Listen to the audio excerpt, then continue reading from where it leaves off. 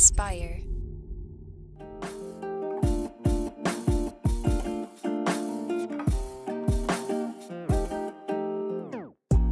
Welcome back to the Kidney Stone Diet, the show about reducing your risk for kidney stones and living your best life. I'm your host and fellow student, Jeff Saris, and I'm here as always with our resident kidney stone prevention expert, Jill Harris. Hi, Jeff. Good to see you. It's good to see you. I'm here, ready and able, present. Excellent. So we'll just dive right into the topic today. Okay. We are going all in on oxalate. So oxalate is a huge topic in kidney stone prevention. So the question we're looking at is, first, what are oxalates? And then is the kidney stone diet a low oxalate diet? I think those are excellent questions. So oxalate is a naturally occurring substance in plants and also in our bodies. And its role is to help guide calcium out of the body. So that's its role, okay? I never get too scientific because people then have a habit of shutting me off. So I like to keep it lighter, but that's basically what it is. Our bodies make it. It's a byproduct of general metabolism, but it's also in many, many foods. Only plant foods, though. So people will be like, do I have to give up meat? What about lamb? What about this? It's not in meats. It's only in plant food. So there you go. But some people will say, okay, Jill. So I haven't had a plant food since 1969. So what's up? There's other ways the body can get too much oxalate inside of it. And if you have some medical conditions, or like I said, your body's just making too much of it, or you've had surgeries, one could have too much. As far as is the kidney stone diet a low oxalate diet, I think that's a brilliant question.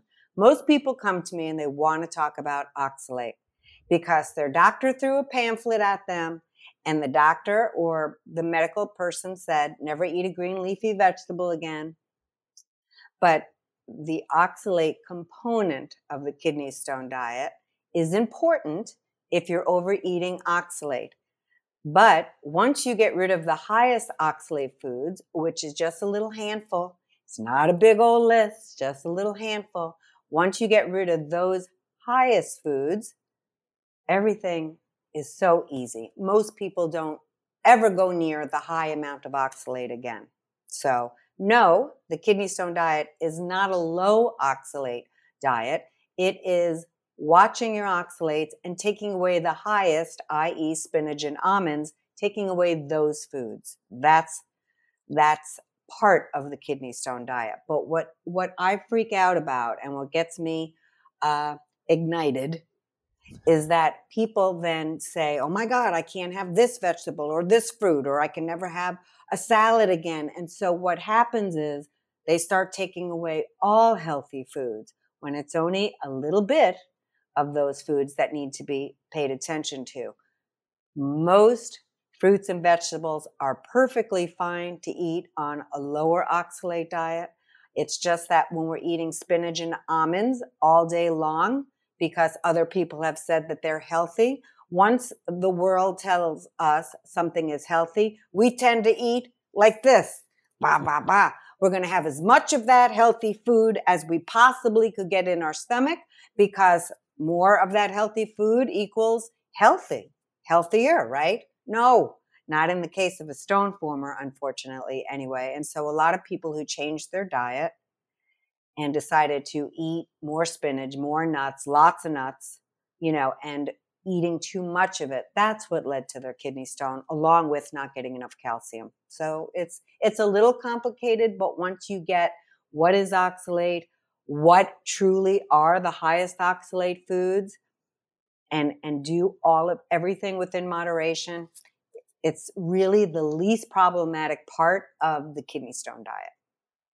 Yeah, and I know you talk about portion, not perfection a lot, where you're not going to cut out everyone's favorite foods. You mentioned spinach, almonds. Are there any other big hitters or ones that are sort of in the middle range that are high in oxalate that you would recommend avoiding for some people? Yeah, so spinach, and people say, why, Jill, you say portion, not perfection, but it's hundreds. It's 600, over 600 milligrams of oxalate in one cup. And, by the time you saute a cup of spinach, it's for a baby doll. There's no spinach on your plate. So, most people are doing cups and cups of it. And so it's hundreds of milligrams of oxalate. And some people will say, well, there's calcium in that spinach though, Jill, but not enough to get rid of hundreds of milligrams of oxalate. So we've got to look at that. So there's oxalate, there's almonds, again, over 100 milligrams of oxalate in a very small portion. And Ted or Timmy or Barbara will say, but Jill, I only have some handfuls during the day. But look at your hands. It's a lot of nuts fit in those hands. So again, it is a portion, not perfection, but some of these foods, spinach, almonds, buckwheat groats, whatever the hell they are. People eat them though. They tell me they do. Buckwheat groats are high. Soy products tend to be high. So things like that, higher in oxalate. There's a few. And actually, I have a free resource on my website, kidneystonediet.com. And if you go under the resources, you're going to see a one-pager. And there's probably 15 foods on there that we ask that you do avoid eating. Okay. I can never remember them because, I can't. You would think in 21 years I would remember them, but I don't. So get that free resource. I made it more for you than I did me, quite frankly. Yeah, absolutely. And there's also the oxalate food list where it's searchable to sort of see how they rank in terms of oxalate per food, which I think is super valuable. And so I want to swing back around to calcium just briefly. We'll obviously dive deep into calcium in another episode. Yeah. But you've mentioned calcium being paired with oxalate and how that's important for, like people would mention, well, spinach has calcium. Is that enough? What is that correlation between calcium and oxalate? Well, here's the thing. Most people come to me, most grown-ups don't get enough calcium, especially if you're a vegan or vegetarian. And there's nothing wrong at all with being a vegan and vegetarian. It's just that we lose sight of the calcium. A lot of vegans will say, well, I thought I was doing a great job because spinach does have a lot of calcium. But the problem is, like I said, the oxalate is just so much, so it's not hitting where it needs to hit. The role calcium has is calcium and oxalate bind together in your intestinal tract. And the only way oxalate can leave your body is to bind with calcium, and then it comes out through the stool. If there's not enough calcium to bind with oxalate when you ingest enough oxalate, then it gets reabsorbed back into the bloodstream, and that's how we get higher oxalate levels.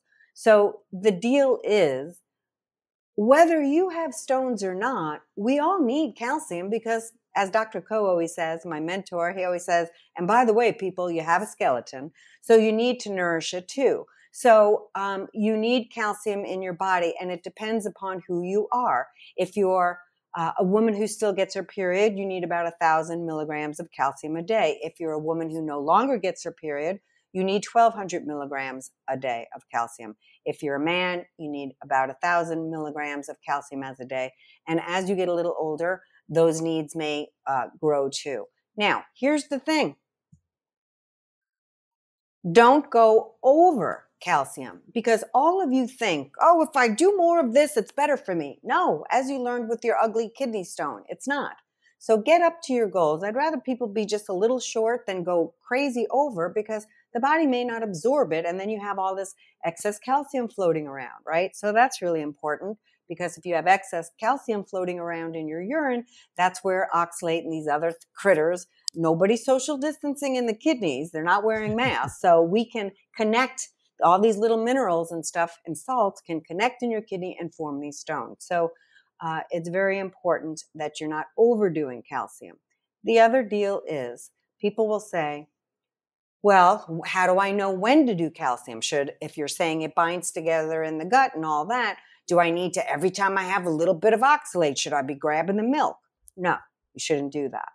Because, it's when we're doing like something that's super high. Like if you are going to have, something that's 20 milligrams or higher, and I'm making this up. There is no science to back exactly this, but I am saying for a ballpark figure, if you're going to have something that has like 25, 30, 20, anywhere above 30 milligrams of oxalate in a portion size, then maybe you do want to pair it. Maybe you want to put a higher oxalate fruit.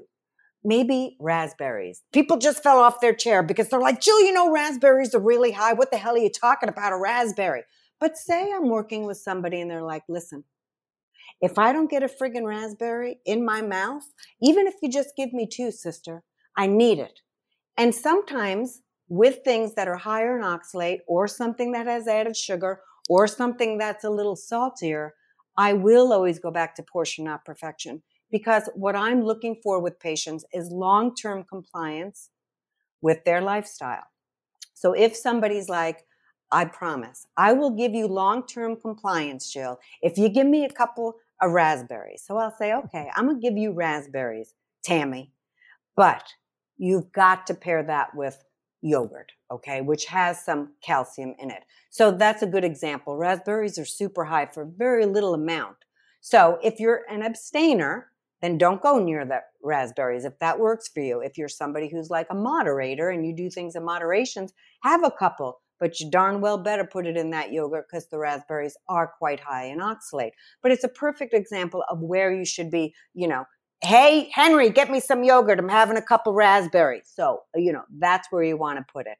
You do not have to call your spouse or your partner for any kind of calcium if you're just having a few milligrams of oxalate. What happens is people start doing too much, and then before you know it, they've had 1,500, 2,000 milligrams of calcium. And so per day, and you don't need all that. So most of the time you do not have to pair it exactly, but also if you are going to have a higher oxalate food, you can't have calcium 2 hours later. That oxalate food is far gone during your digestive tract, okay? The calcium ain't going to play catch up.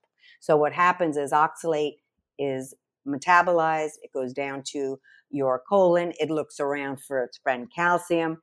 He wants to leave with calcium. Calcium's not there. He looks around. He's like, okay, I guess I better go back in because I can't go out like I want to through the stool. And again, that's how we get higher oxalate amounts. Yeah, it's really interesting stuff. It is. I think that really covers it well. We'll obviously dive into calcium, like I mentioned, in a different episode, and more aspects of the diet, sodium and whatnot. But I think that's good for this week. So I just want to recommend to anyone who is interested in more to definitely check out kidneystonediet.com. There's the kidney stone prevention course. It's a deep dive into everything you need to do to prevent and reduce your risk of kidney stones. Yes, one of my favorite things, I just got to say, one of my favorite things is educating people on this, because not only is it good for kidney stones, but it's just healthy lifestyle. It's a diet that gives you goals instead of telling you really what to eat and what not to eat.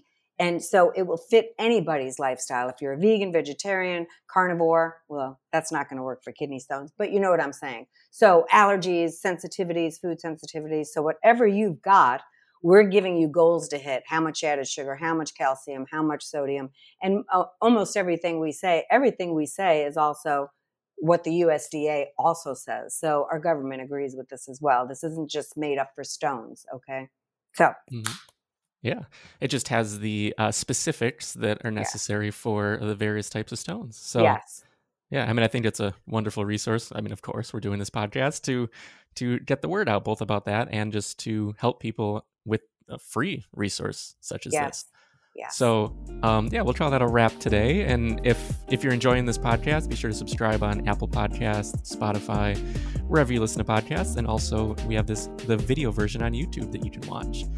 And don't forget to like, comment, and subscribe in all those places, wherever works best for you. It helps. Yes, it helps other people find kidney stone help, because otherwise we just get lost in the millions of kidney stone stuff here. So yes, it's helpful. I appreciate it if you would do that. Yeah, definitely. Thanks, Jeff. Well, that's it for this week. See you next time. Bye, Jeff. Thank you.